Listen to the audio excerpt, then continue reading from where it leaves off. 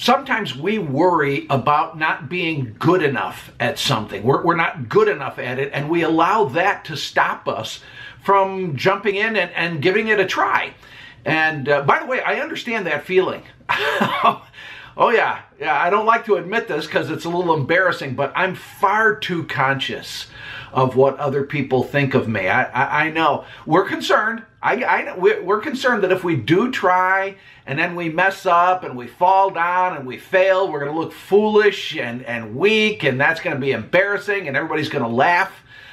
But the way things work in this life, the way that God sort of created life to unfold, is that we usually have to be fairly inept at something, especially if it's something worthwhile, something difficult. We have to be inept at it for a while before we ever get really, really good at it. In other words, we have to be bad at it first in order to get good. The competence comes after a period of incompetence.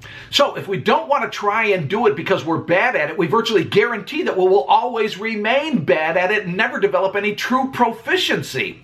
Hey, look, my friends, I say this to you in love. If there's something that you would really like to do, give it a try. Try. Be bad at it. Be bad at it for a while. Make some mistakes. Learn. Learn. This is how we learn. This is part of life. This is part of achieving things in life. This is part of getting good at things in life. Be willing to try.